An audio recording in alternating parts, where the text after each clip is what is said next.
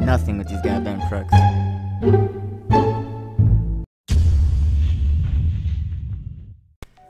Got another showcase for you guys here with the RoadHog and the RoadhogXL. Let me tell you what, I'm not really excited to cover these cars. They don't appeal to me in any way, and I feel like they're going to be super bad, but you never know.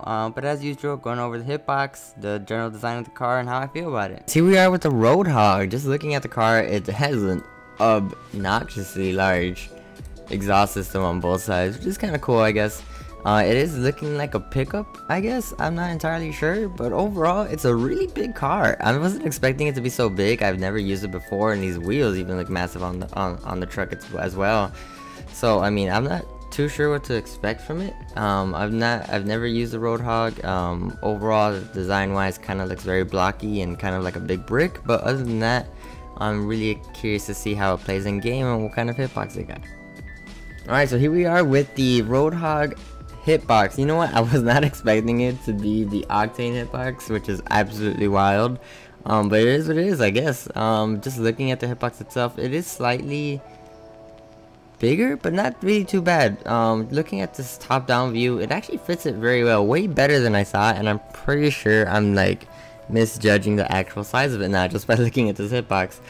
But just looking from the top down view, you can see that it kind of caves inward a little bit. The sides don't meet very well. The back part is definitely the biggest part of this car, but overall, I mean, I'm actually surprised it has Octane hitbox, which means I'll be used to it when I play with it. But I feel like I don't like this car, and that's probably going to bleed into my gameplay, but we'll find out. This is the hitbox Octane for the RoadHog. So again, surprised. I thought I might have the Merc hitbox, but it doesn't, so it is what it is. Let's see how it is in game.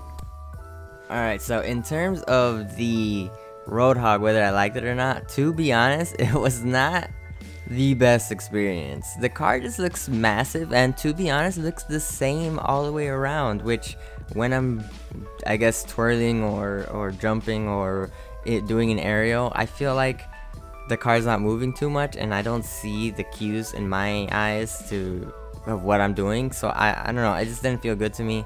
That being said, it has a lot of power. Let me tell you what, aerialing in this car felt like I was hitting the ball too hard all the time. I don't know if I don't think it actually does hit the ball harder, but I feel like it hits the ball harder, which I don't know. It just a truck of brute force is the way I see it, and it definitely did not suit the Octane hitbox, at least for me, because I know it's a hitbox I use all the time.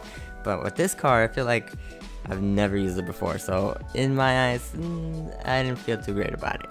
So here we are with the RoadHog XL, and you know what? It's living up to its name because it's a bigger version for sure than the original RoadHog. This thing has double the exhaust, now it's 4. I really like these mud flaps right here because everybody understands an egg, and so they kind of have this egg posing. But overall, I mean, it kind of looks like a Mad Max style version of the RoadHog if Mad Max ever came. I mean, this thing's very kind of decked out to be, I guess, super durable, I guess. I'm not entirely sure, but I mean, really cool, really big. I do like the add-ons, and it for sure looks like an even bigger version of the RoadHog, so it's living up to its name in that end. Let's see how it is on the hitbox and how it feels in game.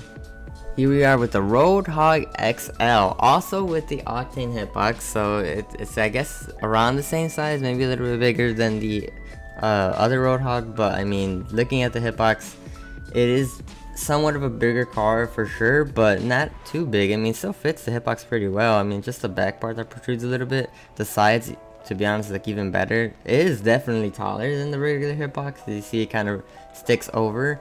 But I mean, other than that, it's kind of essentially the same as the other RoadHog. The design is definitely better because it has that Mad Max feel, and I think the back part is a little bit wider than anything else. But overall, again, still surprised it's the Octane hitbox and not the Merc. But I mean, it is what it is. Let's see how it is in game. So in terms of the RoadHog XL, I kind of got the same vibes.